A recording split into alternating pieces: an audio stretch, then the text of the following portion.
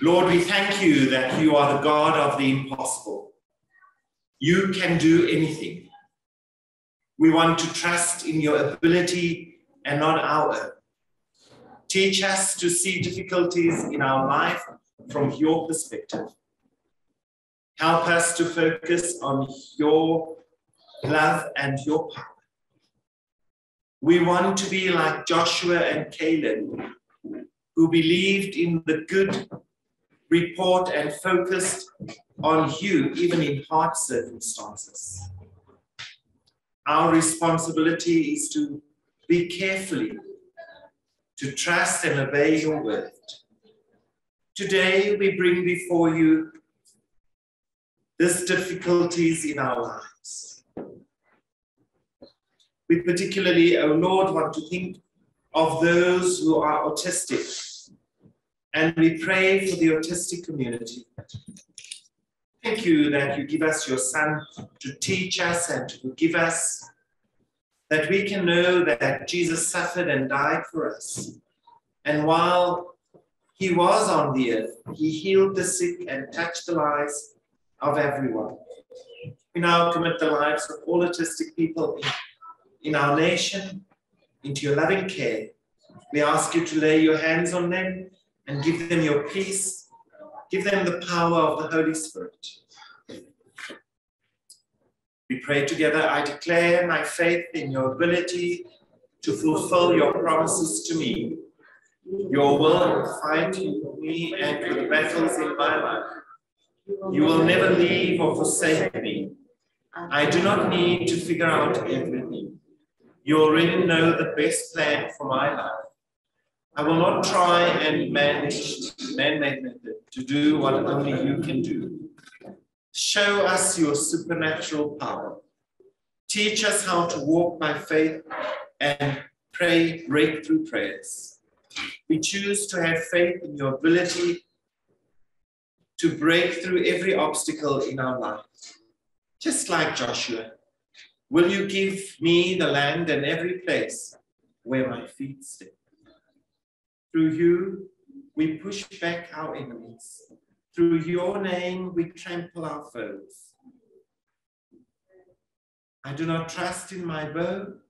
My sword does not bring me victory, but you give us victory over our enemies. You put our adversaries to shame.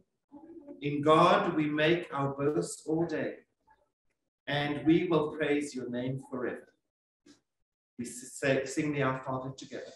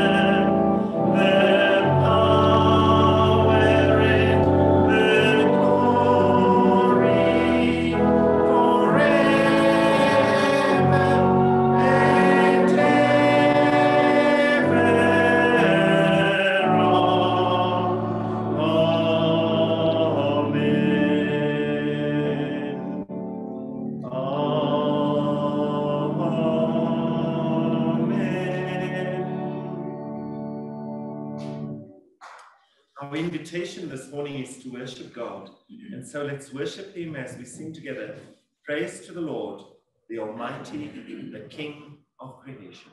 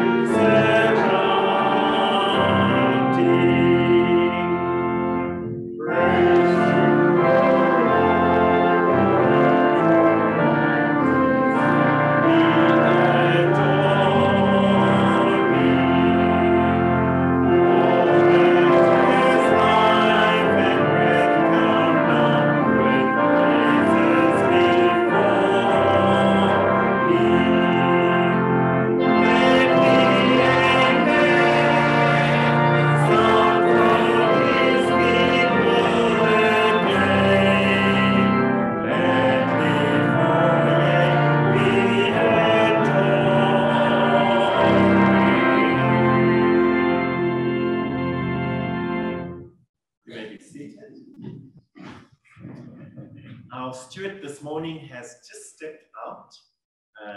They thought that there was no rice in the kitchen, but we found it on top in the cupboard.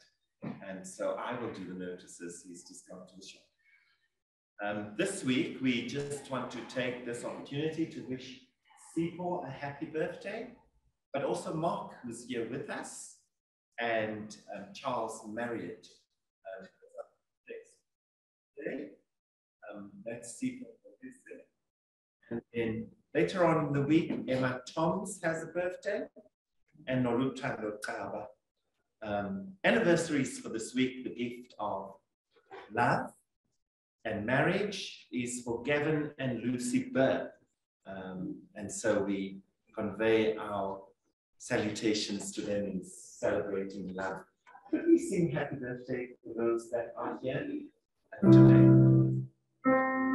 Birthday to you, to Jesus be true. May God's richest blessings now rest upon you. everyone, I'm sure, knows Mark. Mark is here today. And Mark is, according to our annual society meeting, is one of our new stewards. And so our prayers are with you as you offer to serve God in that realm of ministry. Then every Wednesday in church, we have changed from Bible study. We are in a space where we're just praying for our church and just engaging in a time of reflective space. We play a bit of music, we read a portion of music maybe, and we just think about it. And then we pray together. And we do that for a half an hour, from 6:30 up until 7 o'clock. So please feel free to join us for that half an hour of prayer. We also want to take cognizance of the other stewards that we have elected into office. It's Moses Machoho, and then our youngest steward is Avela Swane, who's just matriculated that last year. So our salutations to her and the others. We take up your offering, and we trust that we will give generously towards the work of God.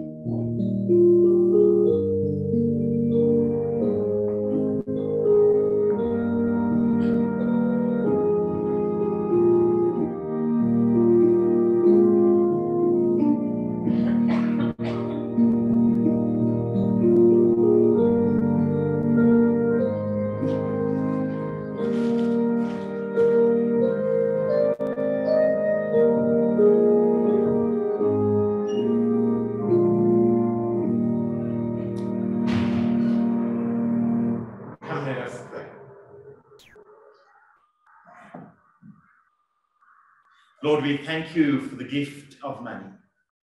We thank you, O God, that we can bring these gifts for the furtherance of your kingdom. We are aware, O God, that there are those that do not have. And so we pray for them today, that you would give them sustenance, that you would give them the necessary stuff to sustain their bodies. We pray this morning, O God, that you would receive our talents that we bring to you. Talents of service, as we see our Manjalo ladies cooking today. Talents of music, Jonathan and Vivian. And we just ask, O Lord, that you would bless them and pour out your countenance upon them. Talents, O God, of skill. And so we bring Wayne and we bring all those who are in our techno department before. We just ask that you bless them and allow them the fullness of the grace that you've bestowed on us. We pray, O God, for this week, having celebrated a week of Valentine. So, O God, one day before that, we pray, O God, for the gift of love, so that we may have love as you love us. And as we express this love, O God, that we would be mindful this day, that you invite us to share love, even with those whom it is difficult to share it with. So walk with us this week and embrace us and encourage us, we pray. In Jesus' name, amen.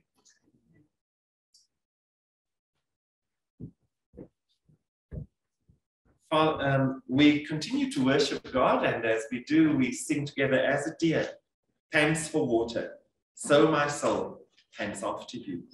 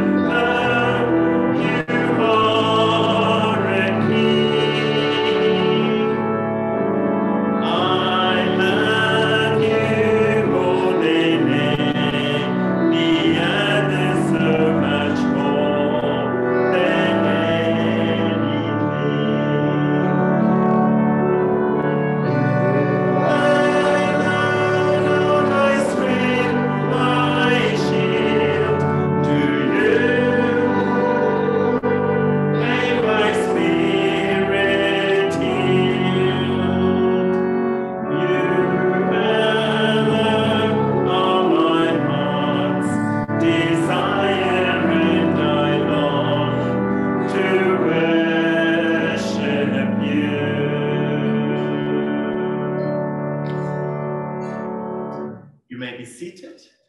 Thank you for those who were able to find it on your phones. We had a slight glitch technologically at the back. Our scripture reading this morning is taken from the book of Luke, Luke's Gospel, chapter 6. And this morning we read to you from verse 20 up until verse 26. Luke's Gospel, Luke chapter 6, commencing to read from verse 20 up until verse 26. Good morning. Hopefully I can remember drama and projects for that. It's been a while, but we're going to try our best. Jesus looked at his disciples and said, "Happy are the poor, the kingdom of God is yours. Happy are you who are hungry now, you will be filled. Happy are you who weep now, you will be laughed. Happy are you when the people hate you, reject you, insult you, and say that you are evil, because all of the Son of Man. Be glad when that happens and dance for joy, because the great reward is kept from you in heaven. For their ancestors did the very same things to the prophets. But how terrible for you who are rich now, you have had an easy life." Thanks be to God.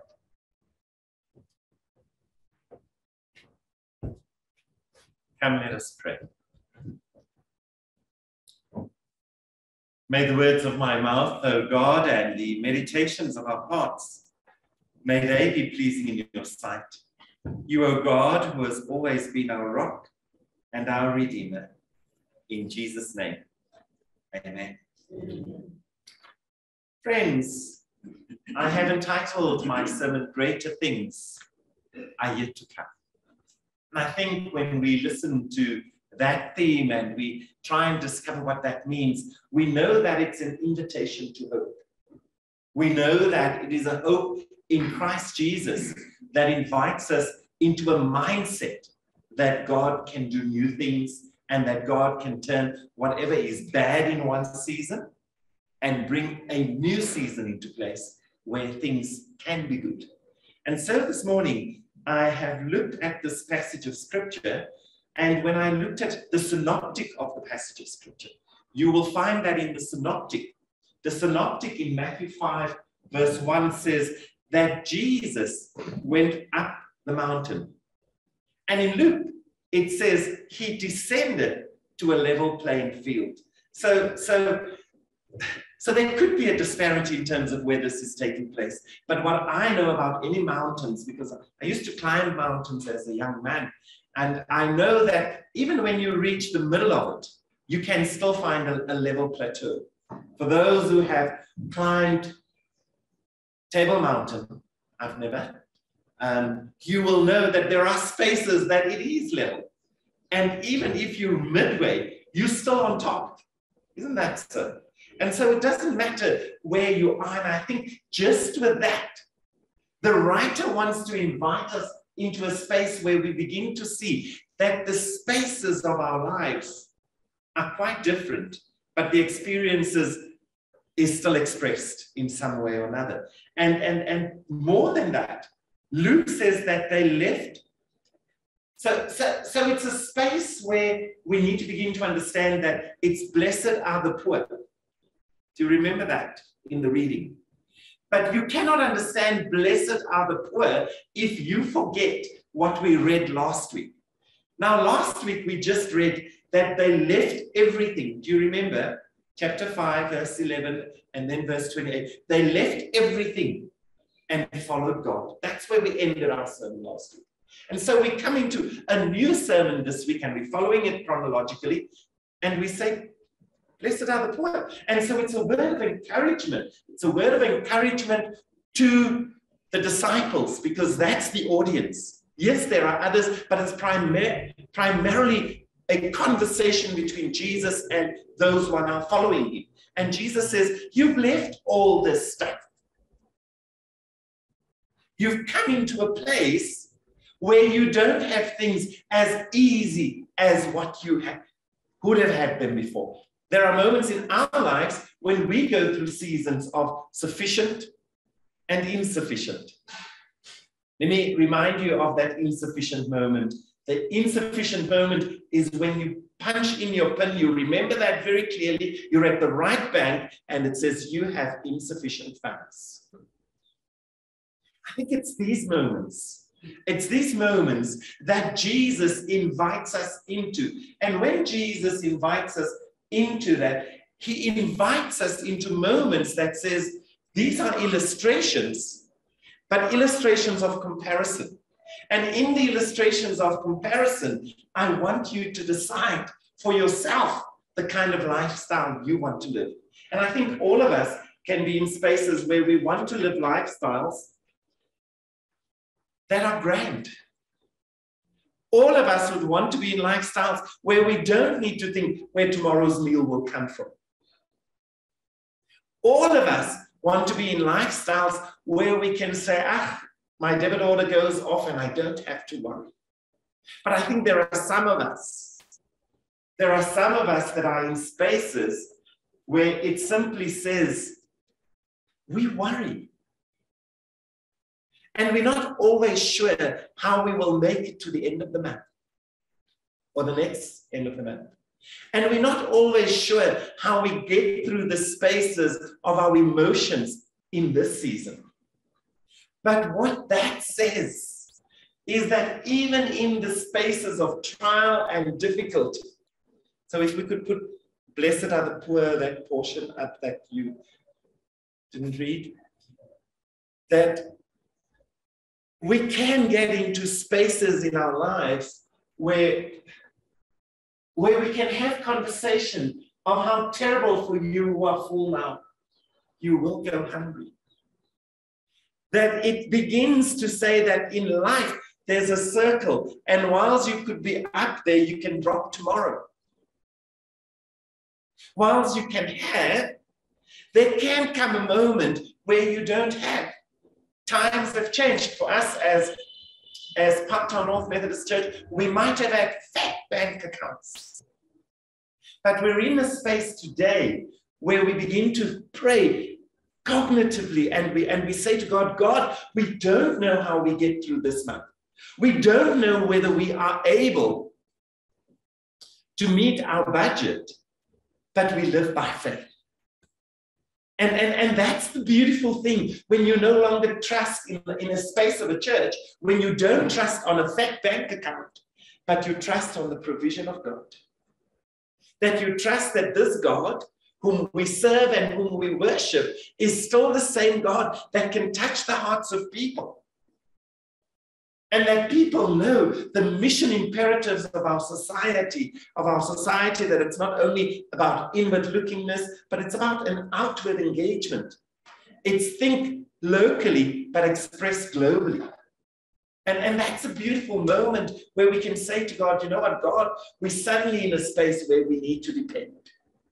And I think that's what makes that beatitude, because it's the same as Matthew chapter 5. It's the Beatitudes. It's that which makes that beautiful. And it's just an invitation to say, can you trust God?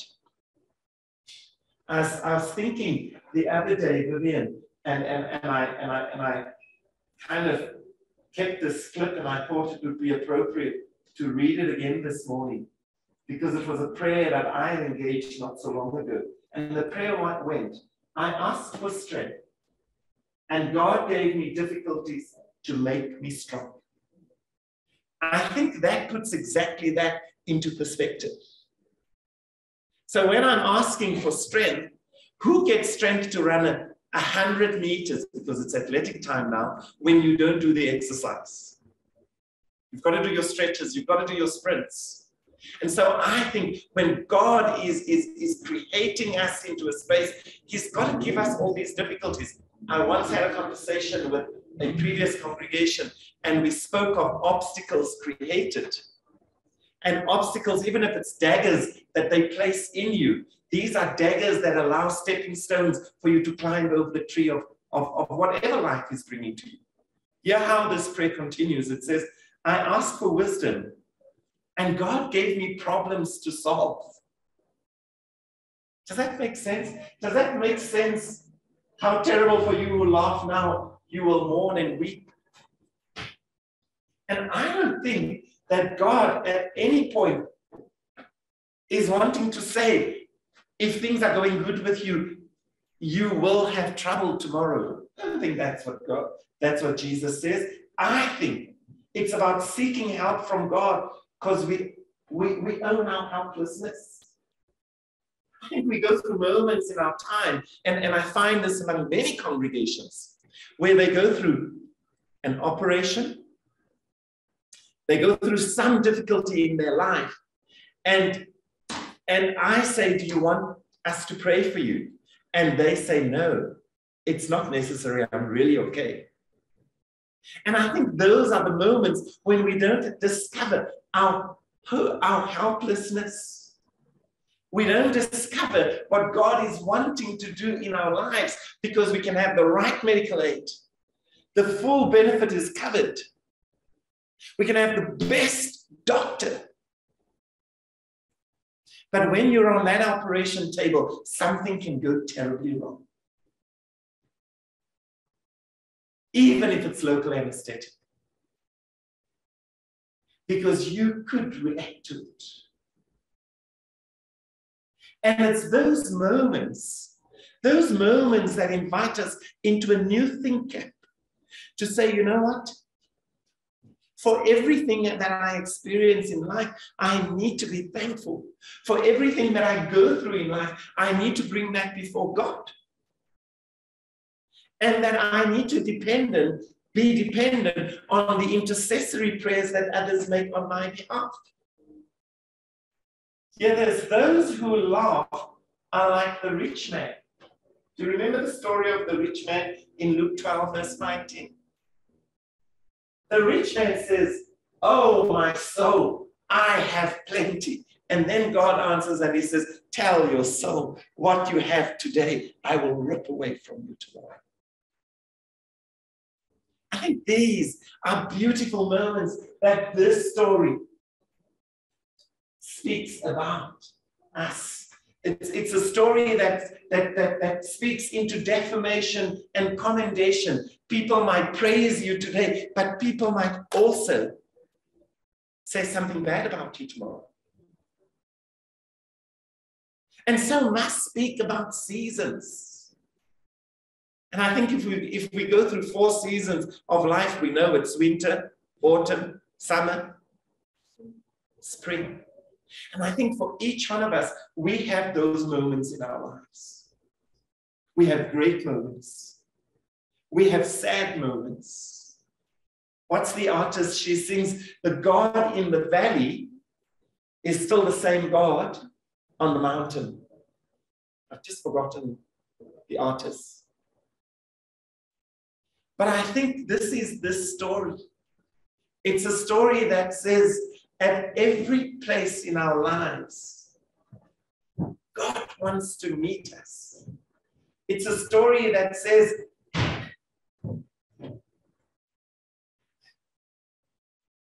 Christian living is not an armchair occupation. Christian living is not a spectator sport. Have you ever been to a spectator sport? What happens at a spectator sport, Wade? Well, you sit and you watch. You sing and you watch. You sit and you watch. And you blow your vuvuzela, of course, right? And you make noise. But Christian living doesn't invite us on the pavilion. Christian living says there's a problem down there. And I get into it.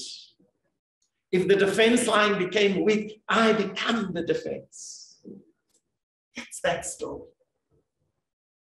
That's that story.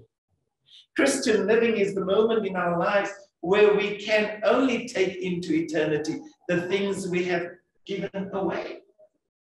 For instance, even if it's only a cup of water, according to Matthew 10, verse 42. So I'm asking the question this morning, What are we giving away?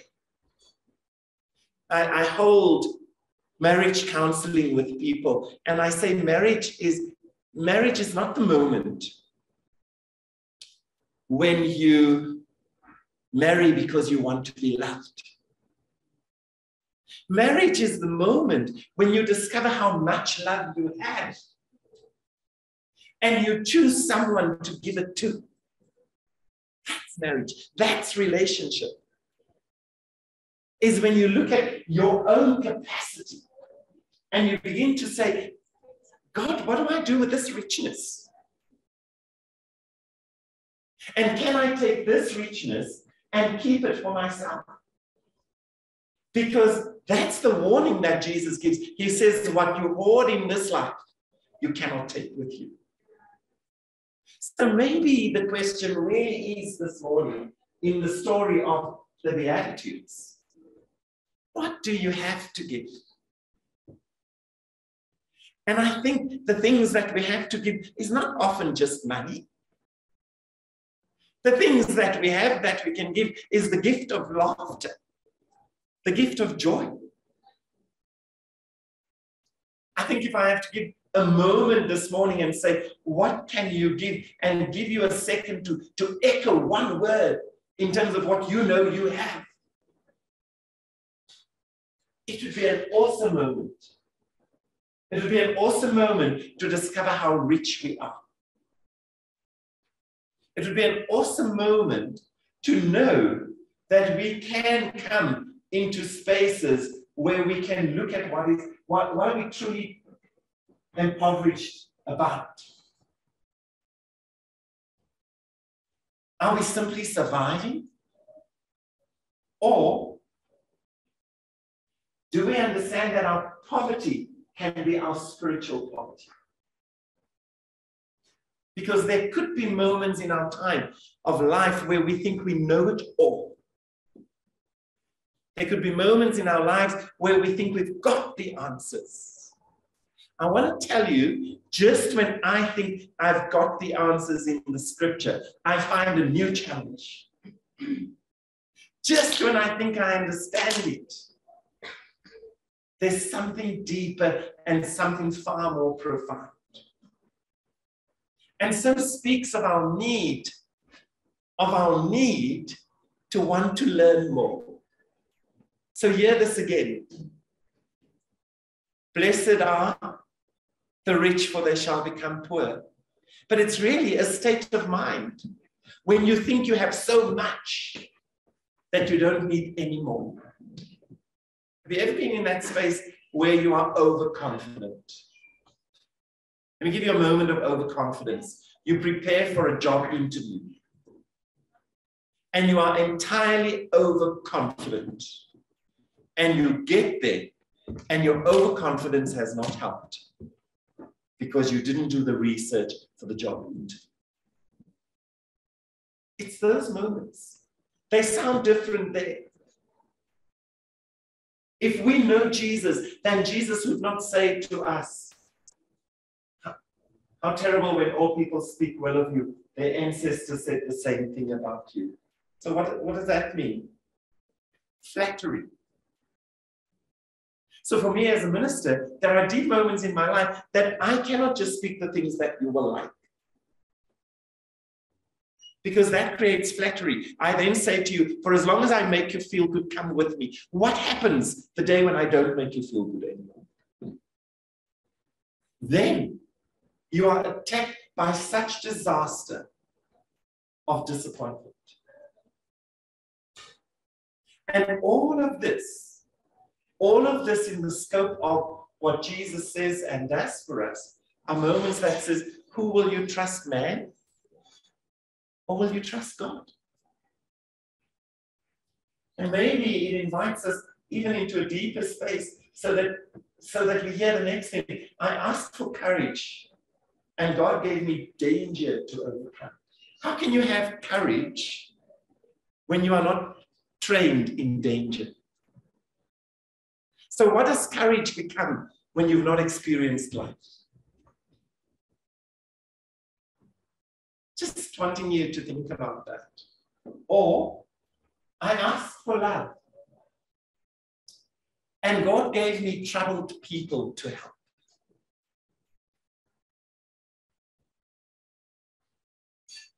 I think that's what we need to battle with. That's what we need to grapple with. That when we are in a space where we say, I don't have love, and we ask for it, then surely God's going to send us something that will knock our cotton socks off us, and we would not know what to do with it. To remember the words of the chorus writer, more love, more power, more of you in my life, in the space of this love week. And if God brings us that love that he has, could it not be love for the marginalized? Could it not be love for the outcast? Could it not be love for the downtrodden? Could it not be the moment in our lives where we need to be extending love to those whom it is difficult to love? I think those are the moments that this beatitude, just go one slide back, that this beatitude brings to us. Maybe this morning, it's a moment where we need to acknowledge our spiritual starvation. I think what COVID has done for us is that it has starved us. And you know what happens when you starve? I want you to think of the physicality of it, of what it does when you eat less. When you eat less, your tummy shrinks. You get used to go without. I yesterday engaged 4 people that I'm doing life coaching with, and I'm noticing how they eat. Every Saturday when I spend time with them, they don't eat big meals because they live on the street. They used to just a little. And they eat slower than we do. I didn't realize that. I thought when you live on the street, you eat faster because that's what we do when we're in boarding school. Right? They eat slow because they know the process. And they know when they eat slower, they'll fill themselves far easier. So we too, we go through moments in our lives where we say, I can go without the community of faith. I can go without Bible studies. I can go without my accountability group. And we become spiritually poor. We've created a new diet. So see the new diet out there. This is the diet that COVID created. The diet that COVID created is not go to church on Sunday, but start jogging. And then when you jog, you stop at the coffee shop. And then you have a cuppa together. So the fellowship is still there. The community is still there. But is it this stuff? Is it this stuff that will make us uncomfortable? They also have uncomfortable spaces. There are moments that they have a hamstring that pulls. And maybe they have beautiful, quiet moment conversations with God. But is our call to be one and undivided, not among people? And so while it is wonderful to have hybrid spaces take us away from this. And we become hungry. We become so fed up that we don't need people anymore. And we do need people there. I think these moments are moments, when it says, be glad when that happens, and dance for joy because a great reward is kept for you. That moment when people bring you down. When people bring you down. And the word of God says, be glad. Not only be glad, dance. Have you seen on a Friday what people send out on a Friday? Once it's Friday morning, what do young people send out? There's something that young people send out on their WhatsApp statuses. They send out, it's Friday, and it comes with a dancing thing, isn't it? Have you seen that? It started with Nalile walk. Do you remember this? Hey? Oh, this is wonderful that our experience are across age. But it's this moment of saying, I've gone through, do you see the season? Gone through a tough week. Something great is coming. And I think that's the invitation. That's the invitation to live in hope. Parktown North went through a hard time, hit with hard times. And God says, come, dance. Find your happy moment again. Find your mojo. And when we find our mojo, it invites us to be in a place where we can be godly people who receive opportunities. Blessed are the poor, for they shall be. They shall inherit the earth. Blessed are the weak, for they shall be strong. So when people are hungry in our feeding program, aren't they strong when they leave us on a Sunday morning and a Monday morning and a Friday morning? And therefore we respond socially, because that's our social holiness moment. Those are the moment of social justices where we say we have plentiful and we narrow the gap between rich and poor. We've just had the conversation that the president brought to us. And I don't know how we as a faith community have interpreted that conversation. We won't go there. And I wonder how that 350 conversation sits in our psyche. And when that 350 conversation sits in our psyche, what do we do with that?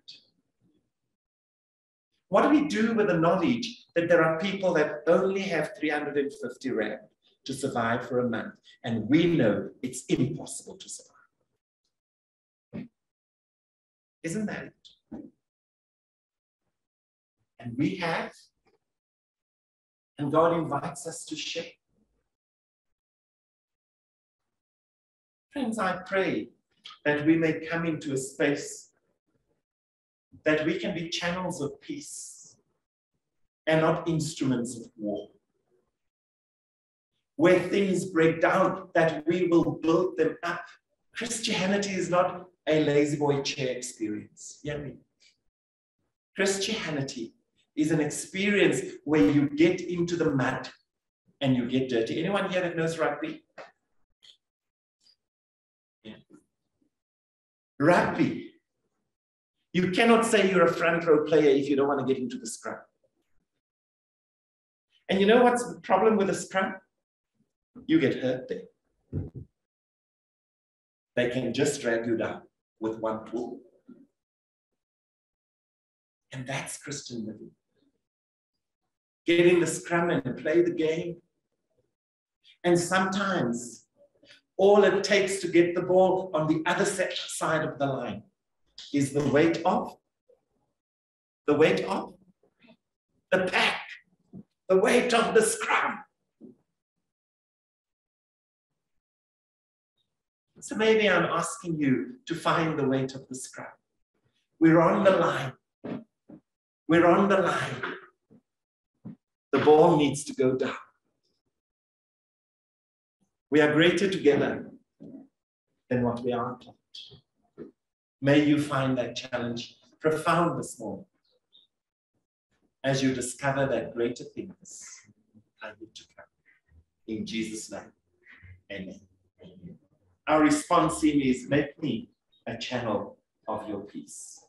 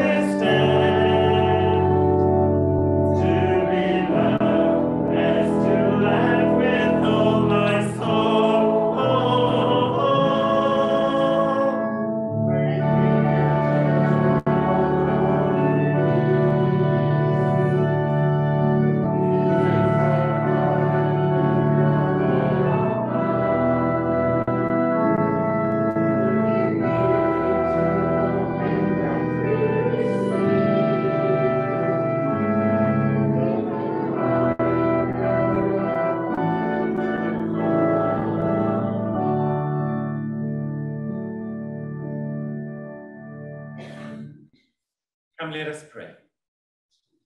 Lord, help us to hear you saying, I am your hope over all the other voices, Lord. Your word says you are the hope for the hopeless. So I'm running to you with both hands stretched out and grabbing onto you. Fill us up with hope and give us a tangible reminder today that hope is an unbreakable spiritual lifeline. God, you know those things in our hearts that we barely dare to hope for. Today we give them to you. We entrust them to you and ask that you, because we know that you can do more than we could ever guess or humanly imagine, or that our wildest dreams could ever conjure. So we ask, God, that you be our hope and our trust. In Jesus' name, amen. We share in the grace. Now may the grace of our Lord Jesus Christ and the love of God and the fellowship of the Holy Spirit be with us all, now and forevermore. Amen. We sing the post-salute together. Bow to me.